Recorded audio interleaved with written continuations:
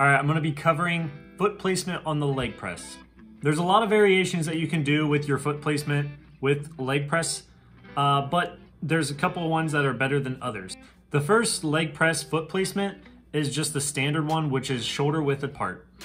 This targets both your quads and your hamstrings.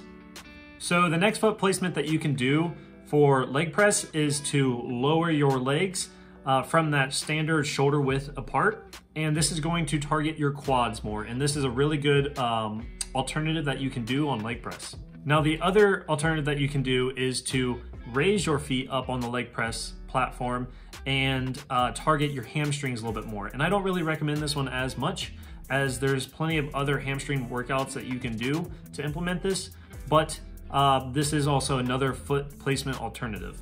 Another foot placement that you can do is to spread your legs from that standard shoulder width apart, and this is going to target your inner leg muscle.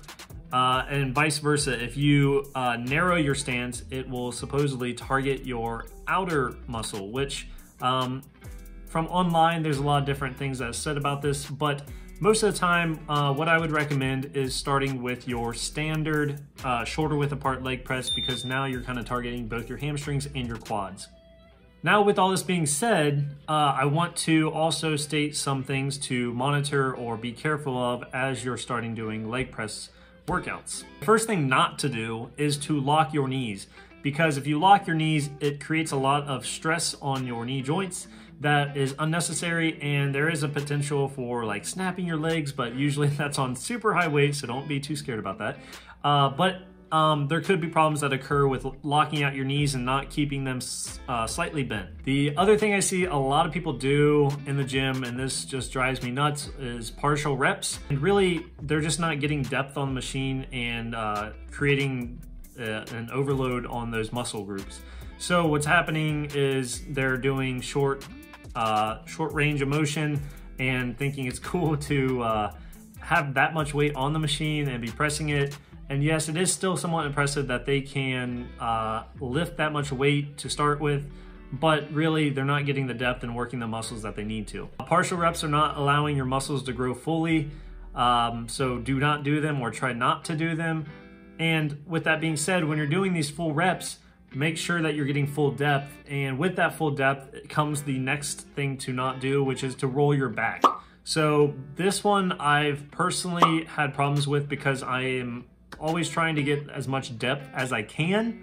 And with that being said, sometimes you just accidentally roll your back because you're wanting to get that much depth. So really what you want to do is when you're leg pressing, you want to bring the weight down basically to as much as you can depth-wise before your butt comes out of the seat or your back comes up out of it a little bit.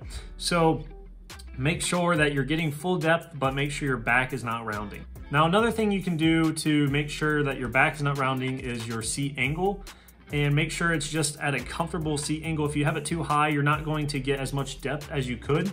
And if it's too far back, then maybe you may not be comfortable in that seat position. Seat angle is another thing to be monitoring and be aware of on what setting you have it on. The last one is your knees caving inward. Make sure when you're leg pressing that your knees are just staying straight. A little flare out may happen if you're trying to push through like your last rep or two, but if anything, make sure your knees are not caving inward and they are staying straight and aligned.